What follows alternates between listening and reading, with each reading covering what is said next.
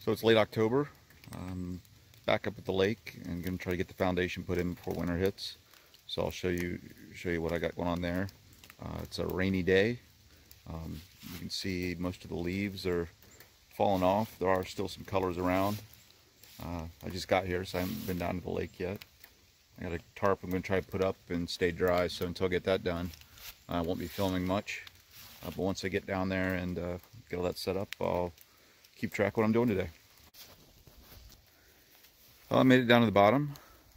My trail actually held up very well from last time.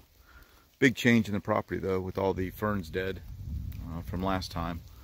A lot more open. You can really get a feel for all these down trees I need to take care of in there. So that's going to be definitely a couple weekends worth of work to try to do that. You can see here though, lake looks nice other than the rain. So I'm going to, up here is where I'm going to build a shed, so I'm going to try to get a temporary tarp set up here to get out of this rain. So get that done first, and then I'll come back and show you what else we have going on. Well, I've dried in now, at least temporarily. So it's not pretty, but it'll get the job done for now. So now I can get to work on laying out the foundation, get all that set up right. So I'm gonna start working on that, and I'll try to get some time lapse out if I can.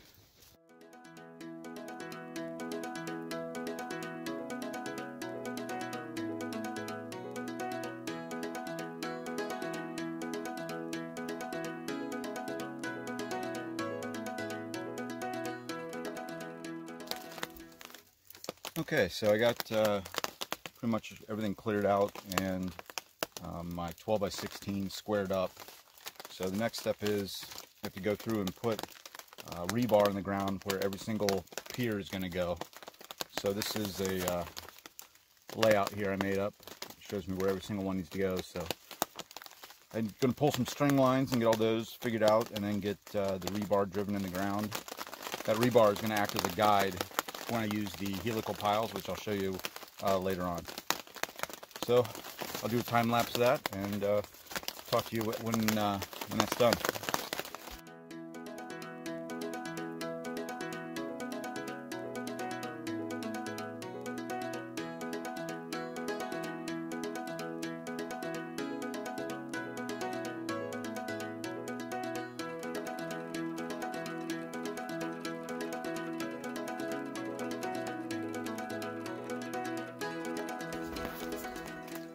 Alright, so I used the laser level just to get the string line level all the way around. I really didn't need to do that right now for what I'm doing, but it was more out of curiosity for me, is try to plan over the winter. So the string line is where the floor is going to be. So you can see we have about, I think it's about 32 or 33 inches off the ground on the front side there. So we'll have to have some stairs coming up to it. Really not much else I can do. Really don't want to dig out this hill. So this is the low spot, the high spot back there, the low spot of the floor there. So from here, I'm going to now lay out all my 12 piling holes where the helical piles are going to go, and drive a 4-foot 1/2-inch rebar in each one of those spots. So it's the next step. It's still raining, not as much anymore. I'd like to say it's clearing up, but I really don't think it is. So the temperature is not too bad out. It's in the mid-40s. There's a good shot of my makeshift work area. Get a good look at some of the logs from last time I was up here. And the fire pit area. If it turns nice tomorrow, I may go pick up a fire ring and put it in here and try to burn some of this brush if I have time. I haven't even walked down to the water yet. See what's going on down here. Deer tracks down here.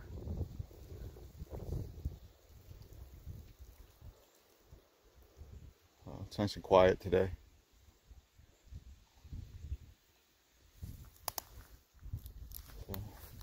Okay, back to work.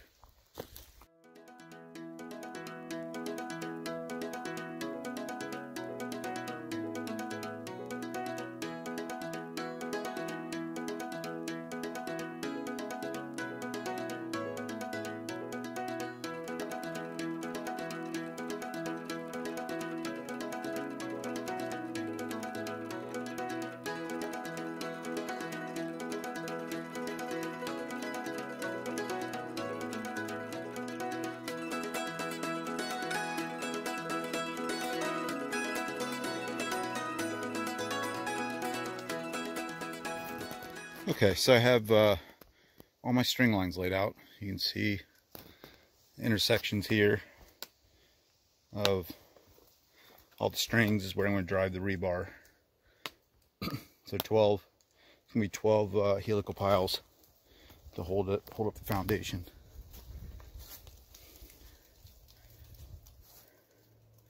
That was actually easier than I thought, so it went pretty well. So next step is drive rebar. So I will can try to get some footage of that. It's a little tough. It's stopped raining, I think. So at least I'm not getting wet anymore. I'm gonna leave the tarp up for a while. So okay, time to drive some rebar.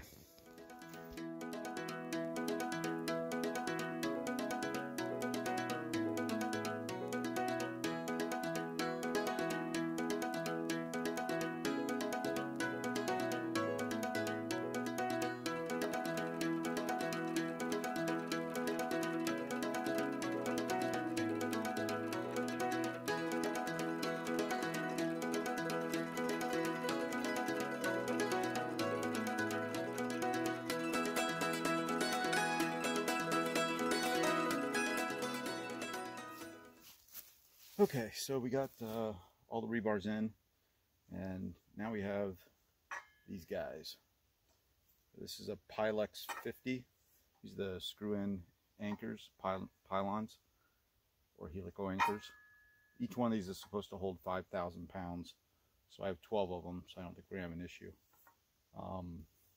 We'll see how it goes. You're supposed to just put it in the ground, start screwing by hand, put a 2x4 in here, walk around in circles until it screws itself all the way into the ground. So I'll try one first and then try to get one on video and see how it goes. I have 12 of them, so hopefully they go easy.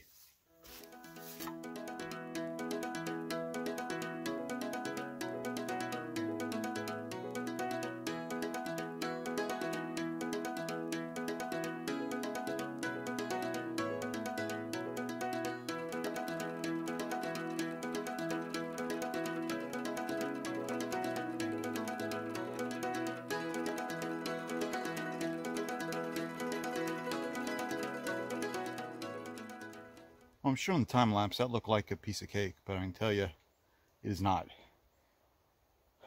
I feel like a horse going around the making mill, making flour or something. Holy cow! But overall, I'm very impressed with them. They're solid. You're supposed to once you get them to within 12 inches of the ground, hit them with a sledgehammer, and if they move at all, you know, then you might have to go deeper. But when I was within 12 inches, they were dead solid, and I took everything I had to walk around and screw them in. So so far so good. I'm not going to bore you guys with the other 10. I'm going to try to get most of them done tonight before it gets dark, if I can do it. So we'll see. But maybe if I can get 6 of them done, I'll do the next 6 in the morning. But you can see it. I put a 2x4 in there just to kind of show you what it'll be like. You can adjust the height on them by putting that nut on the bottom. You can lift it up and down. So it's nice. You can get it perfectly leveled then. So that's it. After I get some more in, I'll give you guys an update. check out this guy I found while I was digging. Look at that thing. Look how big he is. I don't know if it's just a grub, if it's a caterpillar. The thing's massive though.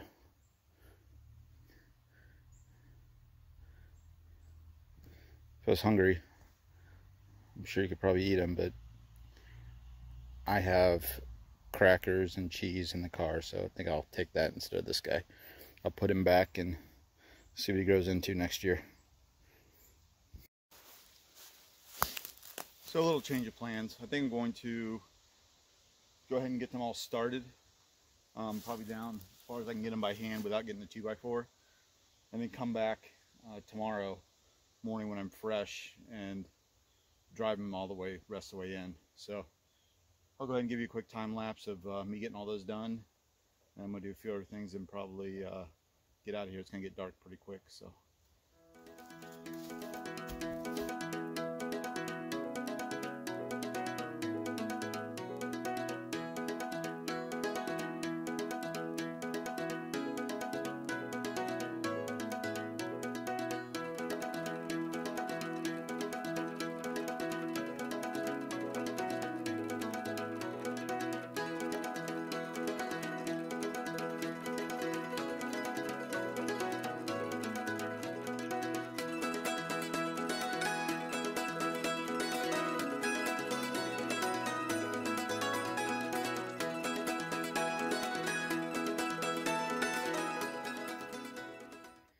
Alright, so I have them all started. I'm out of breath, but so they're all started. And tomorrow I can, a couple of them I got to straighten up a little bit, which is fine. They don't need to be perfect. And get them all the way down. And then, yeah, it'll be set for the spring to go. So I think I'm going to clean up and call it a day. I'm exhausted. I might try to hang up a Ario Link camera, cellular camera that I got. So I might try hanging it up before I leave, but we'll see. I'll show you that if I end up doing it. So anyways, that's done. Finally stopped raining. You can tell the temperature's dropping. The wind's coming in from the north now. It's supposed to drop down into the like 32 tonight.